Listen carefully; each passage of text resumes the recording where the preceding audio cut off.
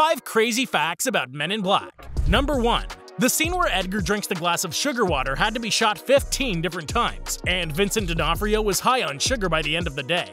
Number 2. When James jumps off of the overpass onto the tour bus, this is the Pershing Square Bridge, and this is the same bridge that Will Smith's character in I Am Legend is attacked by infected dogs. Number 3.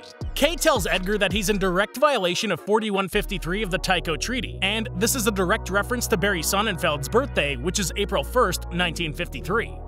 Number 4. Rick Baker had originally created an animatronic for the bug in the climax of the film, but the studio wanted more action for the finale, so they scrapped the animatronic for a CGI version.